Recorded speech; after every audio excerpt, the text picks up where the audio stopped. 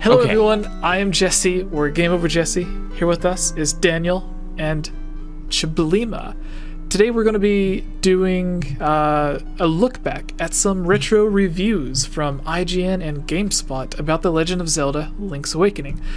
For the past few weeks we've been going back and looking at reviews from the different Zelda games to kind of get in the mind of the people who were actually playing the games at the time that they released.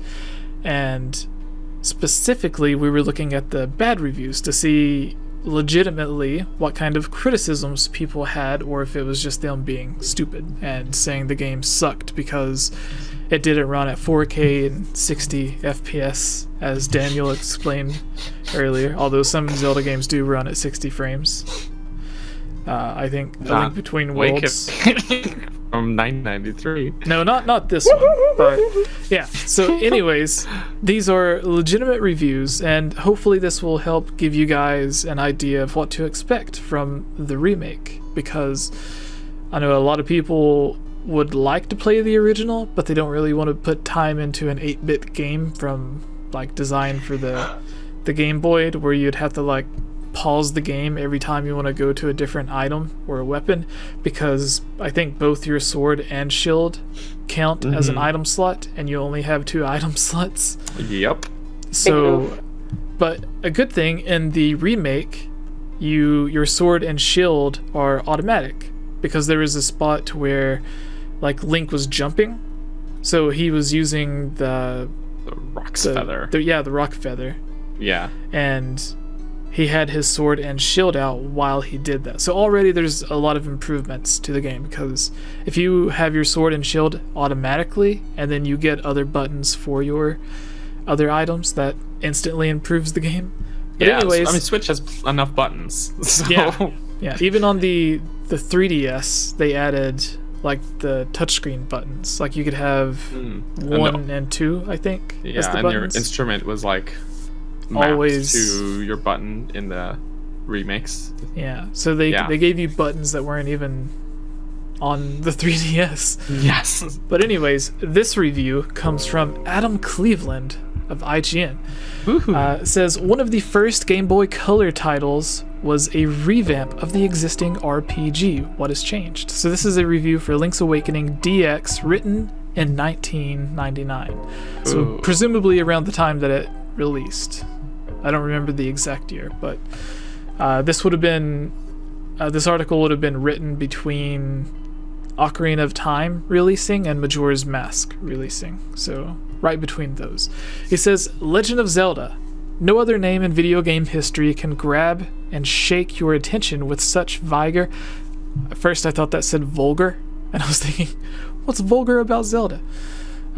Anyways, ever since Link's first adventure in the mid-80s, the series has gained immense popularity, and rightfully so, because the ingenious mind of one Shigeru Miyamoto, we've been able to journey through the land of Hyrule and beyond on several monumental occasions, and the experience found within each one has left a high watermark for other creators to look up to.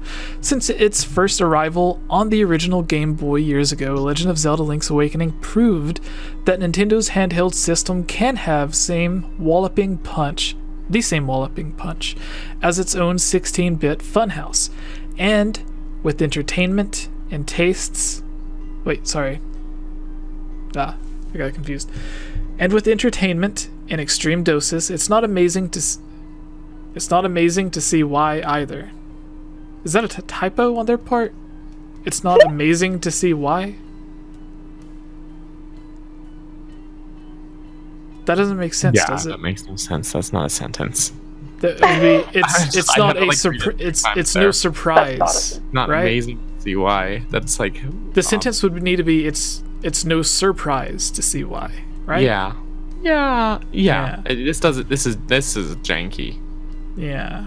Maybe they spell checking IGN. Come on, IGN. I thought you held with that grammar. Well, at least this one presumably wasn't a stolen review. So. Yeah. Yeah. It makes it worse because I was on some podcasts with that guy, but apparently he's doing better now. So I hope he's learned from that though. So I mean, that's the biggest thing. I'm sure he can grow as a creator, you know. Yeah.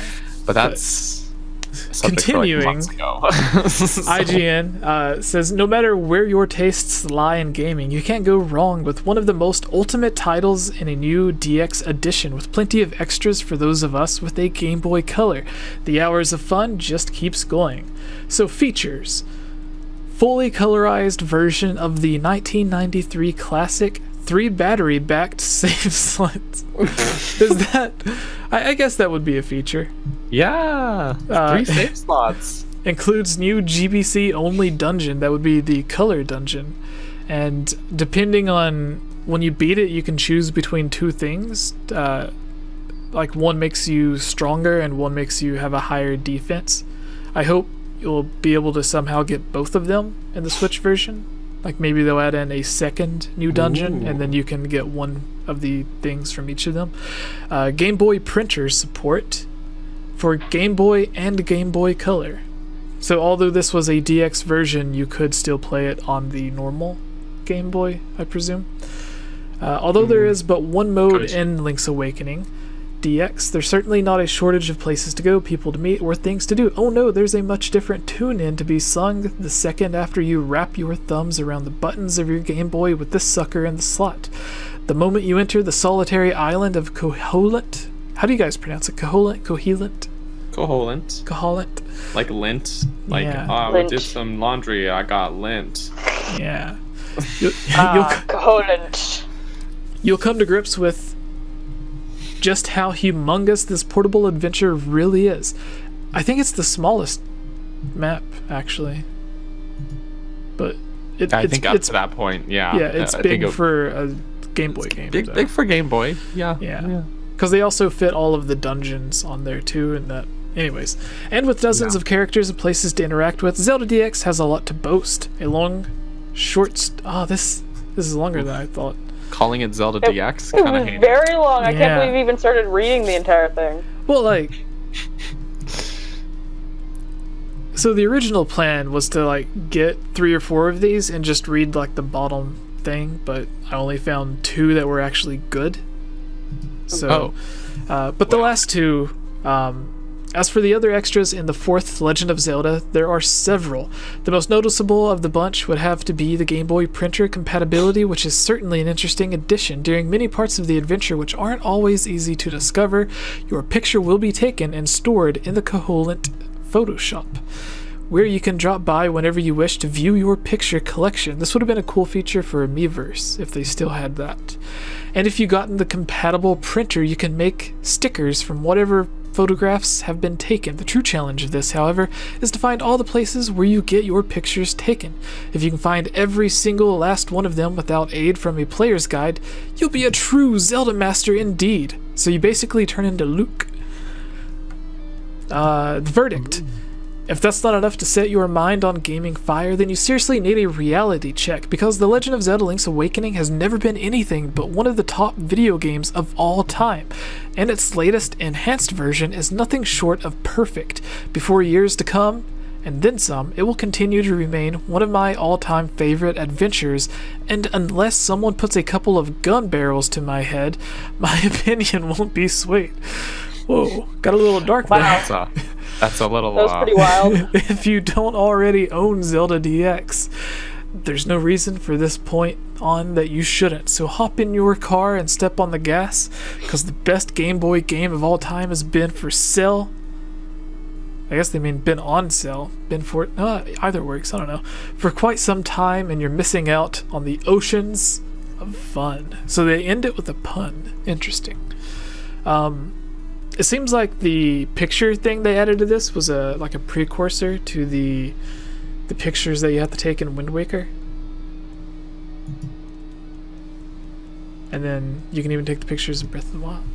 True. Yeah. True. So Daniel, would you like to go to the GameSpot article and just read off the top one and then the bottom 2 paragraphs?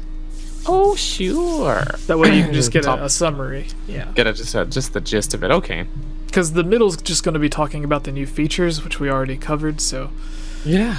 So. Okay. Well, GameSpot's article reads, We can't urge you enough to play this game.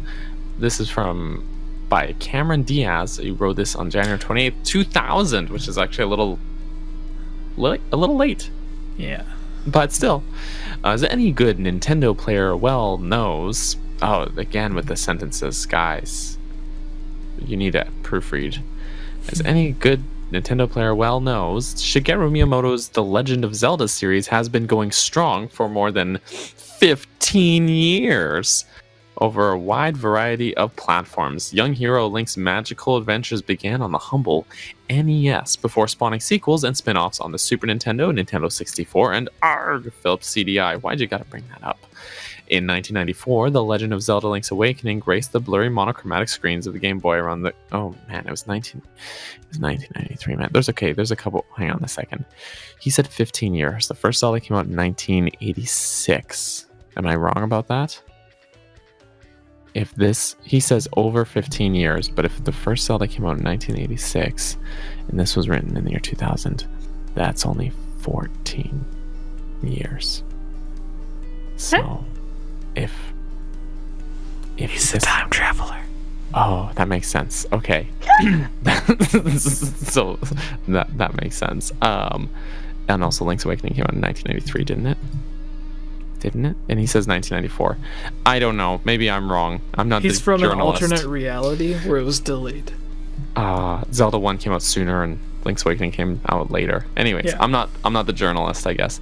The Legend of Zelda Link's Awakening graced the blurry monochromatic screens of Game Boys across the globe. Many claim that it was indeed better than the 16-bit SNES game.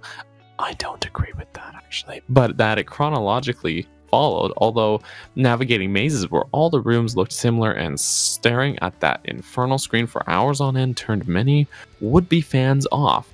Nintendo has wisely used the launch of the next generation, well, sort of, Game Boy Color to give the old game a fresh look and a fresh audience. And then he talks about, a recap of the game. And just skip down. Speaking of items, plan on spending a good amount of their playtime in the item selection menu. Pressing start opens it up, and the menu lets you assign 2 usable items to the A and B buttons, while N64 players who have been spoiled, it should be, by the multiple assignments they can have with the larger joypads will squirm at the thought of changing items frequently. However, it's a system that works well within the host machine's constraints. Blah, blah, blah, blah, blah. Speaking of colors, the ones in Zelda DX can't fail to impress. Each area has its own mood-setting color scheme that makes remembering your location far easier than its monochrome predecessor allowed. Characters sport their own individually hued colors, and buildings and objects have been carefully painted. The overall effects makes the game highly reminiscent of the SNES installment of the series, which of course is no bad thing. Oh, and before we forget, owners of the Game Boy printer get a photo scrapbook of Link's adventure that you can copy. It's pretty cool when an accessory that costs as much as the machine you bought it for is actually supported. The beauty of Zelda is that it makes the scary world of console RPGs easily accessible for anyone, blending action, adventure, and good old-fashioned gameplay into one seamless package. It's definitely one of the best Game Boy games ever, and it looks better than ever. We can't urge you enough to play this game. He doesn't actually give it a score, though, but that's a nice review. There's a few little issues, but 2 things. When you mentioned, or he mentioned, that some people would get tired of it or something like that. Right. Was he talking about A Link to the Past, like people getting tired of that, or getting tired of this? Because it went from talking about A Link to the Past and then to saying that people. Hang on. Oh, no, I think he's talking about the original version of the game. Because this is a review of the DX version, right? So he says, navigating mazes where all the rooms look similar and staring at that infernal screen for hours on end turned many would-be fans off. Nintendo wisely used the launch of the next generation Game Boy Color to give the old game a fresh look. Okay. So, yeah. The only other thing he says, giving console RPGs easily accessible. I remember it's not an RPG. Yeah, it has RPG elements, but it's not an RPG. But I remember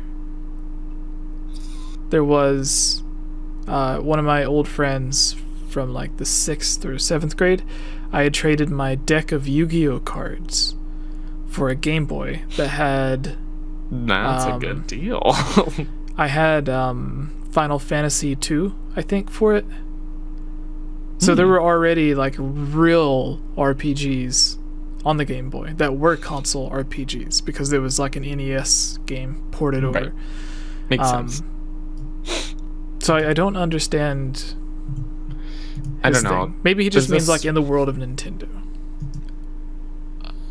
Maybe. Because Nintendo never really had any RPGs until like Mario and Super Mario RPG, right? Yeah, Super Mario RPG. Yeah, that game I've played.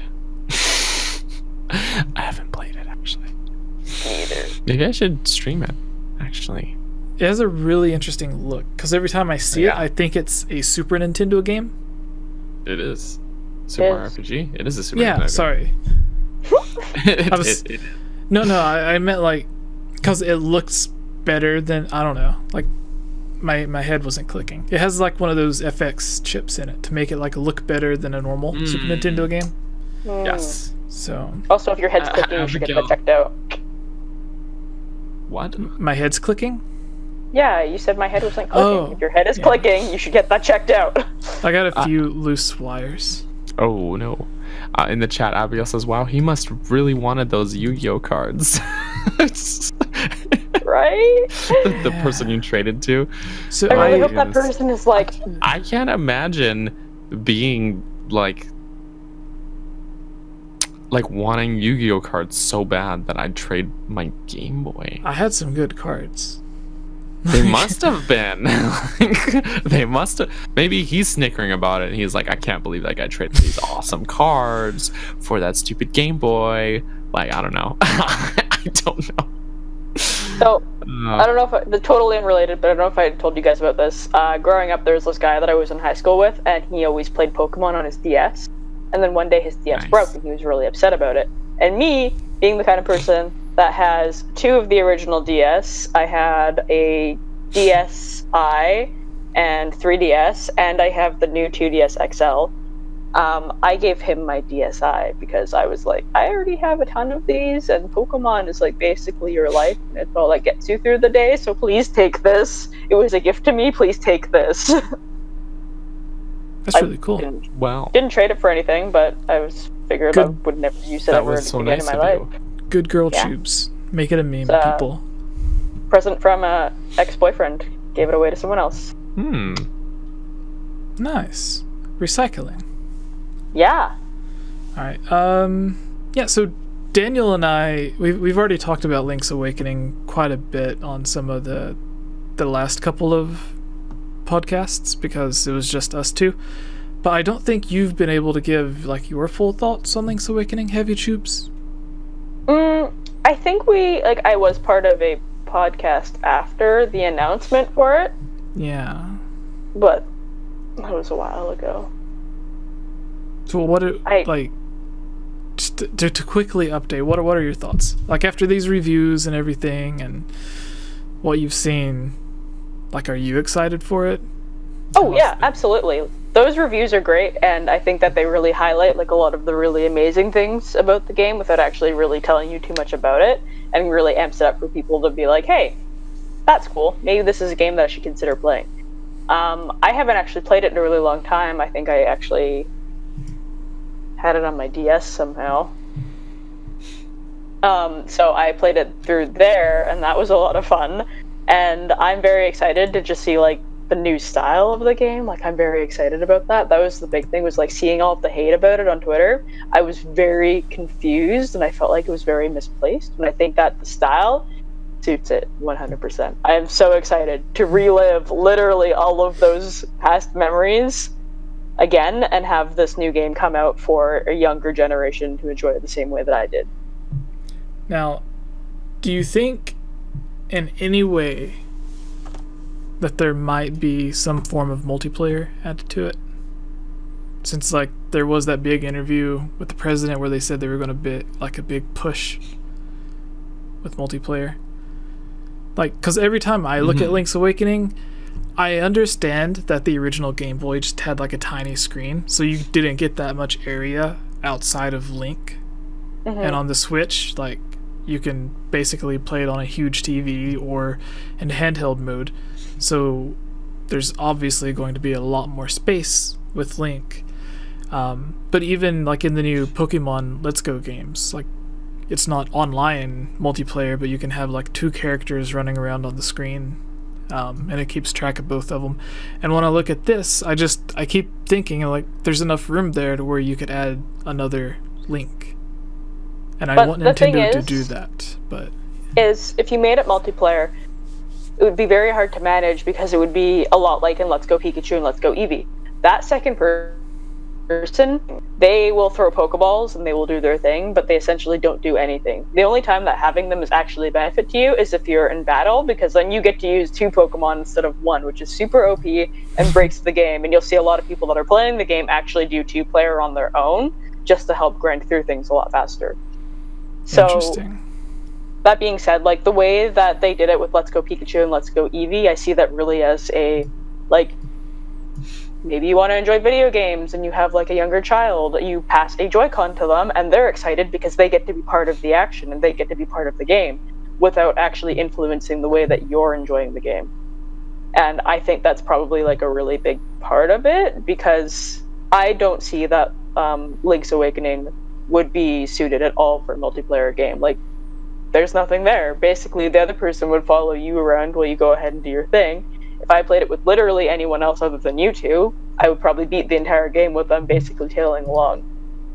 The only time that I've actually seen like a Zelda multiplayer like really work out, or even like any Nintendo multiplayer, was when we played Four Swords, and there are so many little puzzles to be played. So much fun. So many puzzles to play with friends, and I thought that was a really cool aspect of it, because a lot of those puzzles are designed to be playing with more than one person, and it makes it so much easier than you having to control the other people, right? So in that sense, like, I feel like Link's Awakening, like, in order for them to make it a multiplayer game, they would have to add a lot more to it. Yeah, the only multiplayer bits I can really think of adding into it would be like some weird form of leaderboards like they have in Mario Odyssey.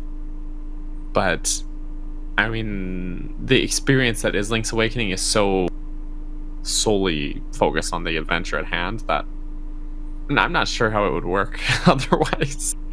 Yeah, I think like Mario, the best way to just add Luigi and boom, it's multiplayer and it's fun. Like, yeah, exactly. Did you see on there's a Super Mario Maker 2 leak where Mario Maker 2, I don't know what it is. Right. Yeah. But there was a leak where a magazine had a promotional image or whatever, and it had Luigi as the character that you're playing as.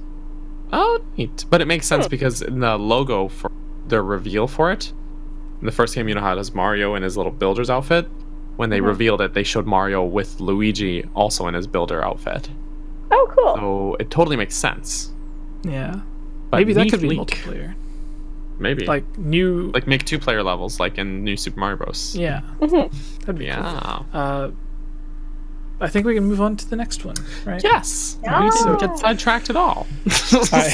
Hey everyone, it's me again, Elia Rose. I just wanted to say thank you so much for watching this video. And you know what? If you're a fan of videos like this, you should totally subscribe and give this video a like, and comment below to let us know what type of videos you would like to see us create in the future.